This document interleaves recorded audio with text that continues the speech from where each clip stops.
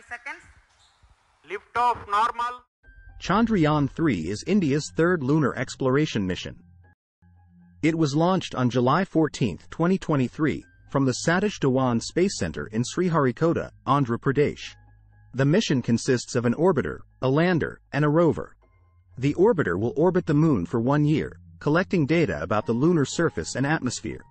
The lander, called Vikram, will land on the Moon's south pole and deploy the rover, called Pragyan. Pragyan will explore the lunar surface for 2 weeks, conducting experiments to study the composition of the soil and rocks. The main purpose of Chandrayaan-3 is to conduct in situ scientific experiments on the Moon's south pole. This region is of particular interest to scientists because it is thought to be rich in water ice. Water ice could be used as a resource for future human exploration of the Moon. Chandrayaan-3 is also a test of India's ability to soft land a spacecraft on the Moon.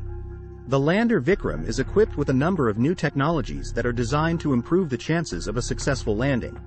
The mission is expected to land on the Moon on August 23, 2023. If successful, Chandrayaan-3 will be a major milestone for India's space program and will help to advance our understanding of the Moon. Here are some of the key scientific objectives of Chandrayaan-3. To search for water ice in the lunar south pole. To study the composition of the lunar surface and atmosphere.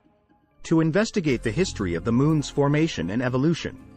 To test new technologies for future lunar exploration.